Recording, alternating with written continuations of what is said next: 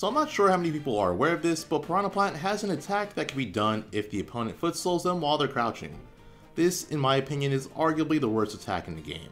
Let me explain why. First off, in order to get the move to come out, the opponent has to foot stall Piranha Plant while they're crouching. This is absurdly situational and can be pretty difficult to set up in an actual match. Not only that, but you have to go out of your way to crouch and wait for a footstool instead of going for a better option. Even after getting the opponent to successfully footstool you, it's possible to air dodge before the attack actually connects. Some characters can even punish Piranha Plant for doing this. If after everything you manage to connect the attack, it only does 4.8% and is not a strong kill move. Fortunately, at lower percents, you can combo out of it, so it does have some uses. It's also possible to set up a juggle if the opponent air dodges, depending on the character and the stage you're on. Overall, for what it takes to set up the attack, the reward isn't that good.